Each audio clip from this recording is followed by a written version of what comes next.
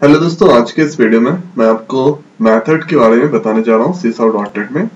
तो यहाँ पे मैंने पहले ही इंपॉर्टेंट पॉइंट तो लिख दिया है, मेथड इन C#। तो यहाँ पे देखिए, in other language like C और C++, VB.NET, we can define global function that are not associated with particular class। तो C++ में क्या था कि वहाँ पे क्लास का कोई कंसेप्ट नहीं था, ठीक है। तो कोई भी ग्लोबल फंक्शन उसको हम एसोसिएट नहीं कर सकते थे। लेकिन ऑब्जेक्ट ओरिएंटेड प्रोग्रामिंग जैसे जावा.नेट, उसमें देखिए यहाँ पे क्लास का कंसेप्ट रहता है। जैसे यहाँ पे क्लास दिया गया है, हर चीज क्लास के अंदर ही लिखा जाता है। तो यहाँ पे क्लास के बारे में, class is a self content block और सब programmes of one or more statement that perform a special task when it called। ये क्या है? क्लास क्या है? ब्लॉक है और सब प्रोग्राम्स है। क्लास के अंदर मेथड भी रहता है, जैसे ये देखिए एक मेन मेथड है।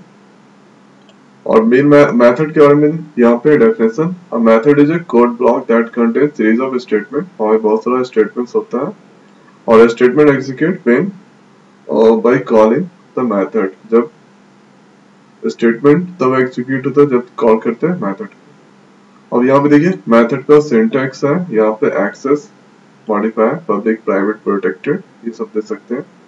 रिटर्न टाइप देना है, यहाँ पे कोई भी डेटा टाइप दीजिए या फिर यहाँ पे वाइड दीजिए, ठीक है। उसके बाद मेथड का नाम, यहाँ पैरामीटर दे सकते हैं, नहीं भी दे सकते, ऑप्शनल है। यहाँ पे इसका बॉडी है। तो चलिए एक मेथड के बारे में देखते हैं एग्जांपल की तरह। तो यहाँ पे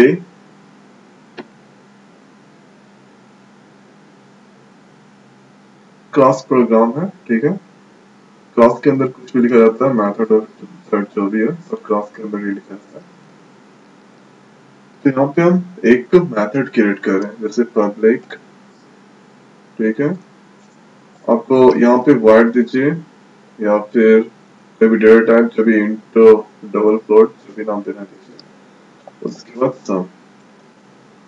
तो मेथड यहाँ पे जो भी होता है ब्रैकेट से ओपन और क्लोज ब्रैकेट से ये बंद होता है। अब देखिए यहाँ पे अगर हम वाइड नहीं देते हैं मेथड में, तो देखिए क्या प्रॉब्लम आता है। यहाँ पे method must have return type. Return type का मतलब होता है कि वाइड दीजिए या फिर कोई भी डेटा टाइप दीजिए। तो चलिए इस पर वीडियो में देखते हैं वाइड के बारे में। सबसे पहले तो वाइड दे दिए, एक मेथड क्रिएट हो गया। अब यहाँ पे देखिए अगर हम एक्सेस स्पेसिफाइड नहीं देते हैं क्या होता है, तो देखिए कोई प्रॉब्लम नहीं है। वाइड सम, तो मेथड में आप एक्सेस स्पेसिफायर दे सकते हैं, नहीं भी दे सकते हैं, कोई दिक्कत नहीं। चलिए दे देते हैं, अच्छा लगेगा यहाँ पे। उसके बाद इसके अंदर हम तीन इंटीजर वेरिएबल ले रहे हैं, a, b, c। उसके बाद यहाँ पे कंसोल क्लास हम लिख लें, कंसोल डॉट फ्लैटलाइन। तो यहाँ पे इंटर फर्स्ट नंबर, इसमें इस वीडियो में दिखाऊंगा कि मेथड का यूज करके दो नंबर को ऐड कैसे किया था। तो यहाँ पे इंटर फर्स्ट नंबर। उसके बाद यहाँ पे जो भी हम इंटर करेंगे वो एन रिसीव ए रिसीव करेगा। तो इन डॉट पार्स। उसके बाद यहाँ पे कंसोल डॉट रीड लाइन।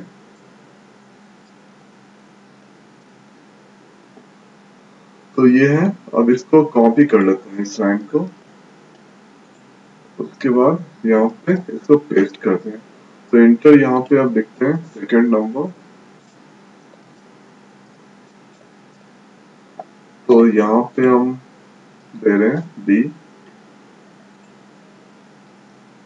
फिर यहाँ पे सी equal to A plus B. फिर यहाँ पे कंसोल डॉट राइट लाइन। तो यहाँ पे सम इक्वल टू, यहाँ पे सी की वैल्यू को प्रिंट कराएंगे। तो देखिए क्लास के अंदर, क्लास प्रोग्राम के अंदर एक मेथड क्रिएट किया है।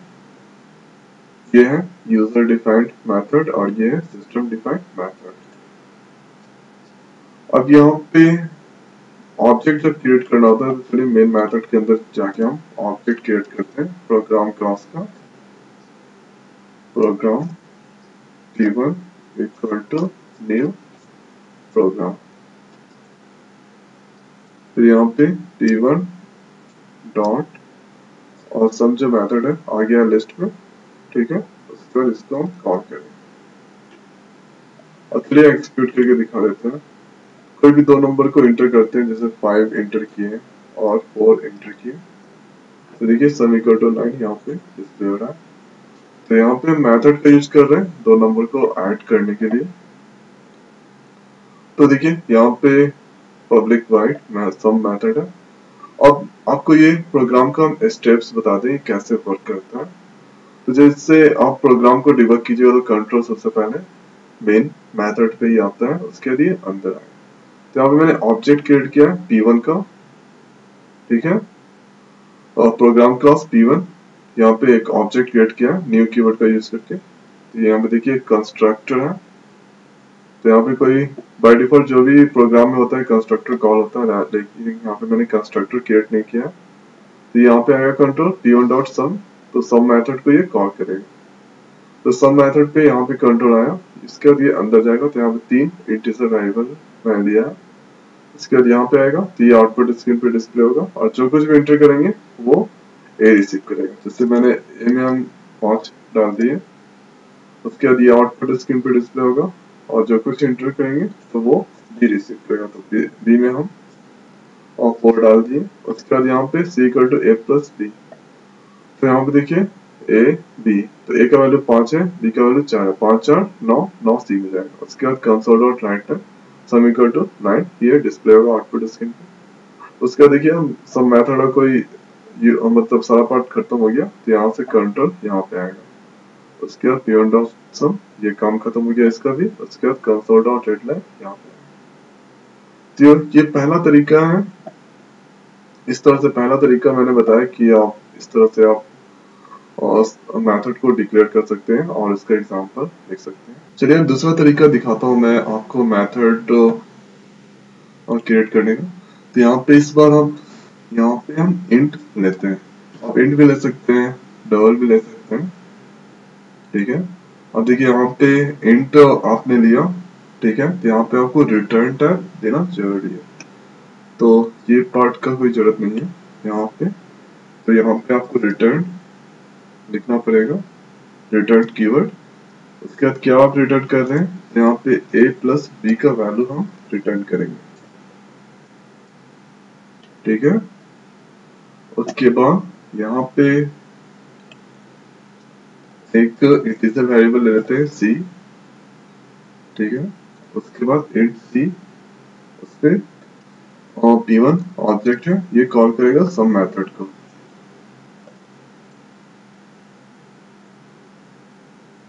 और यहाँ पे console cross dot right line math, उसके बाद यहाँ पे हम प्रिंट कराएंगे सम इक्वल टू, यहाँ पे सी की वैल्यू को हम प्रिंट कराएंगे। अब देखिए यहाँ पे सी का कोई यूज नहीं है, इसलिए यहाँ पे हटा देते हैं। यहाँ पे अब चलिए एग्जीक्यूट करके पहले चेक करने कोई एरर है कि नहीं। तो यहाँ पे देखिए इंटर, दो नंबर को इंटर करना है, तो यहाँ 5 इंटर किए, यहाँ पे हम 8 इंटर किए। फिर से यहाँ पे इंटर फर्स्ट नंबर बोल रहा है, तो यहाँ पे 9 6 15, ये आउटपुट सही नहीं आ रहा है।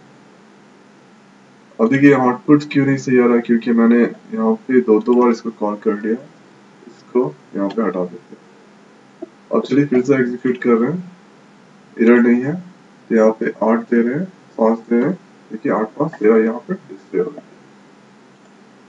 तो चलिए ये इसके बारे में बता देते हैं कि कैसे ये प्रोग्राम वर्क करता है। तो डिबग कीजिएगा तो मेन मेथड में कंट्रोल आएगा। उसके बाद यहाँ पे ऑब्जेक्ट क्रिएट किया है प्रोग्राम क्लास का p1, उसके यहाँ पे एक int c equal to p1 dot सम, तो ये सम मेथड को कॉल करेगा। यहाँ पे कंट्रोल आया, उसके यहाँ पे 2 इंटीजर वेरिएबल, तो यहाँ पे कंसोल डॉट राइट लाइन, ये आउटपुट स्क्रीन पे डिस्प्ले होगा।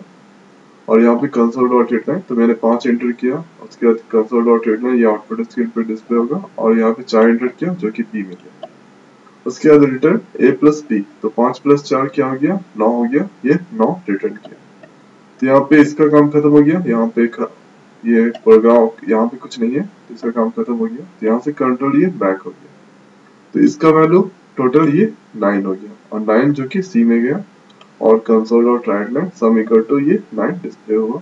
उसके बाद यहाँ पे एक इनपुट कीवर्ड से लेने के बाद ये प्रोग्राम को टर्मिनेट कर। चलिए मैं आपको अगला तरीका बताता हूँ कि दो नंबर को कैसे ऐड किया जाता है मेथड का यूज करके। तो सबसे पहले यहाँ पे सबको डिलीट कर देते हैं, इसकी जरूरत नहीं है, और यहाँ पे इसको भी डिलीट कर देते हैं। अब यहाँ पे देखिए मेथड क्रिएट कर दिए हैं, ठीक है। यहाँ पे रिटर्न टाइप तो देना जरूरी है, तो इस पर हम यहाँ पे वाइड दे रहे हैं, तो जैसे वाइड देंगे तो यहाँ पे अब रिटर्न टाइप देने की कोई जरूरत नहीं पड़ेगी। उसके बाद यहाँ पे हम इस पर पैरामीटर दे रहे हैं, पहले में हम कोई पैरामीटर नहीं दिए थे, तो पैरामीटर दे रहे हैं इंट p और q, और दो नंबर को ऐड करने के लिए, ठीक है। उसके बाद यहाँ पे हम और कंसोल क्रॉस लिखते हैं, उसके बाद राइट में, उसके बाद यहाँ पे प्रिंट कराएंगे और सम इक्वल टू यहाँ पे प्लस, उसके बाद यहाँ पे p प्लस q के वैल्यू को प्रिंट कराएंगे, p आ गया देखिए, उसके बाद यहाँ पे q आ गया। फिर यहाँ पे ये बस इतना छोटा सा पार्ट है। उसके बाद यहाँ पे मेन मेथड पे हम जा रहे हैं, ठीक है। मेन मेथड पे जाना है आपको। अब यहाँ पे मेन मेथड पे हम दो इंटीजर वेरिएबल ले रहे हैं, इंट a और b। उसके बाद यहाँ पे कंसोल क्लॉज लिख रहे हैं, राइट लाइन मेथड। तो यहाँ पे आपको मैसेज प्रिंट कराते हैं, इंट फर्स्ट नंबर,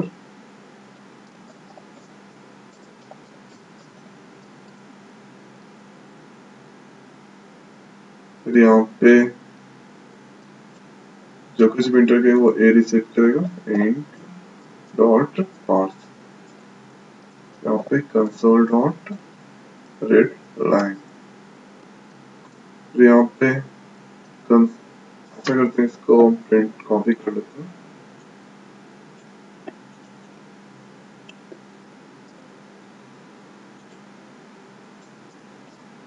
अब देखिए यहाँ पे फर्स्ट की जगह हम सेकंड कर देते हैं, फिर यहाँ पे इसको हम बी करना है, ठीक है।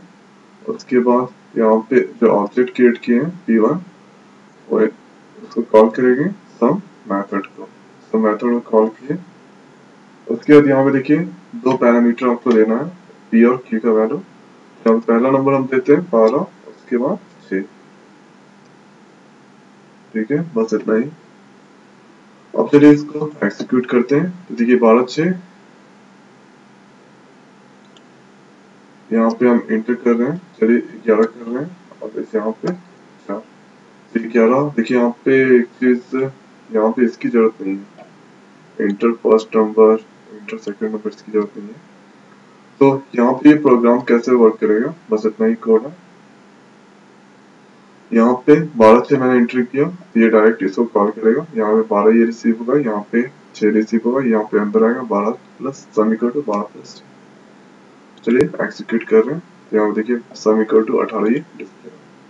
तो ये तीसरा तरीका है जिससे हम दो नंबर को ऐड करते हैं। अब मैं आपको चौथा मेथड का तरीका बताना चाह रहा हूँ जिससे आप दो नंबर को ऐड कर सकते हैं। तो यहाँ पे इसकी जरूरत नहीं है। उसके बाद यहाँ पे पहले हम इसको भी डिलीट कर देते हैं। तो यहाँ पे ऑब्जेक्ट क्रिएट किए, उसके बाद यहाँ पे तीन इंटीजर वेरिएबल ले लेते हैं, a b, उसके बाद c। फिर यहाँ पे कंसोल क्रॉस आपको लिखना है, यहाँ पे राइट लाइन मेथड, यहाँ पे डबल कोट में एंटर फर्स्ट नंबर, पहले नंबर को एंटर करेंगे, तो ये a equal to int dot parse, यहाँ पे कंसोल डॉट बिट रन, ये हो गया। अब ऐसा करते हैं, इस लाइन को हम कॉपी कर लेते हैं, तो यहाँ पे पेस्ट करते हैं। यहाँ पे अब आपको लिखना पड़ेगा एंटर सेकंड नंबर, यहाँ पे हम डी करते हैं। फिर यहाँ पे सी जो दिए हैं, सी इक्वल टू P1, ये ऑब्जेक्ट को कॉल करेगा, और उसके बाद यहाँ पे सम। तो यहाँ पे मैंने सम मेथड क्रिएट नहीं किया है, तो चलिए यहाँ पे पहले सम मेथड को क्रिएट कर दें। तो यहाँ पे आपको सबसे पहले क्लास प्रोग्राम में जाना पड़ेगा।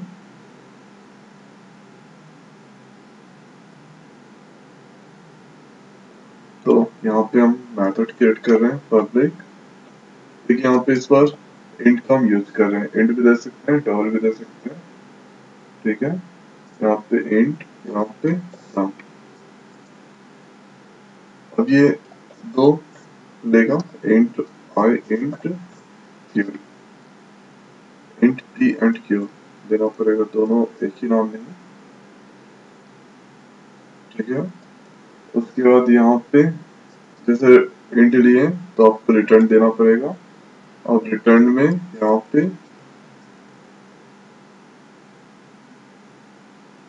रिटर्न दे दिए, यहाँ पे p प्लस क्यू करना पड़ेगा, ठीक है। अब यहाँ पे फिर अब देखिए यहाँ पे मेथड क्रिएट कर रहे हैं, यहाँ पे और c equal to p1 dot some method यहाँ पे आ गया। अब यहाँ पे दो वैल्यू आपको पास करना पड़ेगा, a b, a का वैल्यू दे रहे हैं जो यूजर एंटर करेगा, फिर यहाँ पे b, फिर यहाँ पे कंसोल डॉट राइट लाइन, उसके बाद ये प्रिंट करेगा sum equal to C, sum equal to यहाँ पे प्लस, उसके बाद सी की वैल्यू यहाँ पे प्रिंट करें। तो ये चौथा तरीका से हम इस तरह से हम लिख सकते हैं, इसमें हम मेथड को दो नंबर को ऐड कर सकते हैं, एग्जीक्यूट कर रहे हैं।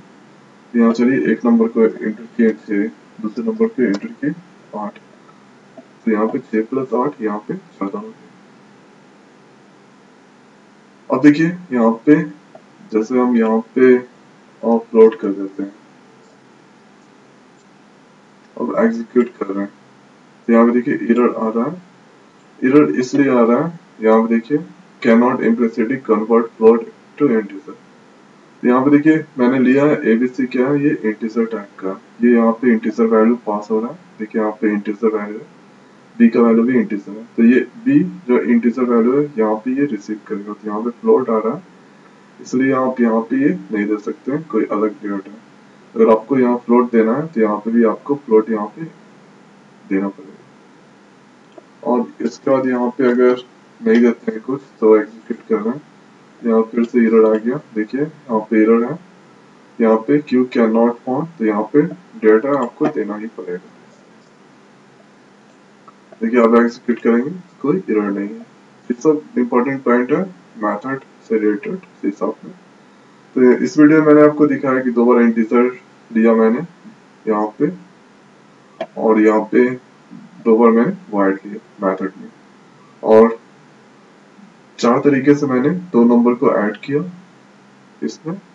तो यहाँ पे देखिए मेथड के बारे में, ये एक ब्लॉक है, छोटा सा ब्लॉक ऑफ स्टेटमेंट यहाँ पे मेथड के बारे में, a method is a code of block statement, यहाँ पे statement execute in calling the method, यहाँ पे जब मेथड कॉल होगा तभी ये स्टेटमेंट यहाँ पे आके एग्जीक्यूट होगा। तो मैं ऐसा करता हूँ कि वीडियो आपको अच्छा लगा होगा मेथड से रिलेटेड। तो आज की वीडियो में इतना ही, मिलते हैं नई वीडियो में नई टॉपिक के साथ। Thank you.